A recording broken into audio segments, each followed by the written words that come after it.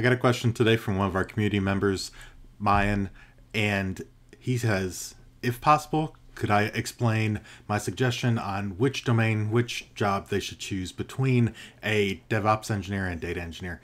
They are currently a storage testing engineer, and they work heavily with Linux OS, SAN, networking, virtualization, and storage enclosures. Great question. I get these types of questions all the time on here. I wanted to answer it in this video format because so many of my responses are the same.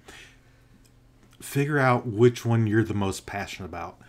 To be honest, when you're looking between DevOps engineer and data engineering, there's so much overlap there. This is my suggestion. Go out, figure out which one you love. Which one do you love doing? Which one are you the most passionate about?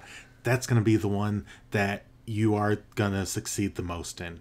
So there's definitely some overlap there, and if you can kind of have both sets of skills, keep in mind that if you land on one or the other, it doesn't mean that you're stuck there forever.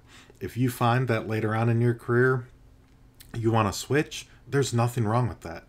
So many people have. You get bored, you want to do something else, you want to spread your wings and do a little bit something different and have a little bit more broader of a skill set, then there's nothing wrong with switching. So my suggestion is pick the one that you're most passionate about right now and drive towards that.